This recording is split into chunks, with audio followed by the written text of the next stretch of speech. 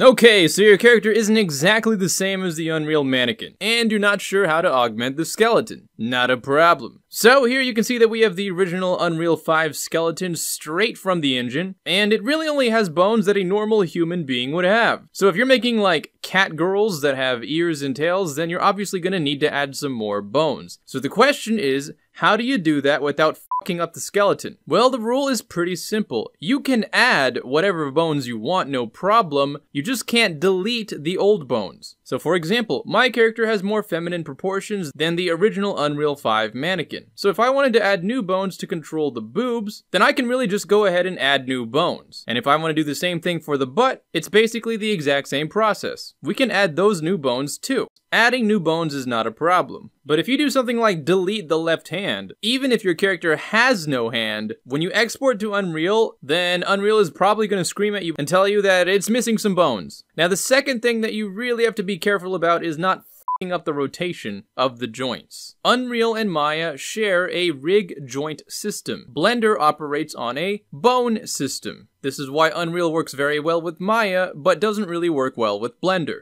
Every single normal rig joint has a direction and a rotation. And if you want to be able to use Unreal 5's retargeting and replacement animation system, then your bones need to share the same rotation as the originals. This is why most people's rigs fall apart and need to go through major retargeting when they get to Unreal. A lot of beginners make the mistake of dragging the joints like this to fit their character. But watch what happens to the rotation of the hand if we try and do that. I want you to pay attention to the direction the hand is facing normally. Now if we move it up here to fit our character, it might seem like nothing is wrong. But check out the rotation. See that? It still thinks it's facing this direction, even though it clearly should be facing towards the fingers. The easiest way to get around this is when you are adjusting the original rig to fit your new character, move and rotate the skeleton joints naturally. Do not drag them around to a new position one joint at a time. Rotate them naturally until they are organized the way your character needs them to be. If you do it this way, your rig is way more likely to make it to Unreal without any errors. Now, I personally have made my own custom joint system specifically to help me with this purpose. If you would like to use my Unreal skeleton placement system, you can download it for free from my ArtStation. Basically, the way it works is it uses NURBs that are oriented exactly the same way as Unreal 5's skeleton, which I can then move, stretch, or rotate and place exactly where I want for my new character. The reason this system helps is because I disable the NURBs from being able to rotate, move, or stretch in ways that would break the skeleton. So for example, the hips can basically go wherever you want, and you can change things like the length of the legs, the lengths of the shins, and the lengths of the forearm, but you can't actually rotate them in ways that would break them. The only direction you can rotate them is in ways they naturally go. If you are using my system, then it's pretty straightforward. Disable all these selection types except for NURB. Start with the root bones first, like the pelvis, then work your way outwards to the outer limbs, like the hips, the shins, the toes. And while you're doing this, you might notice that the twist joints in the middle of the hips, shins, biceps, and forearms all adjust themselves automatically. So you don't need to manually move them into places. Just go through each joint and rotate or extend it naturally until everything fits your character.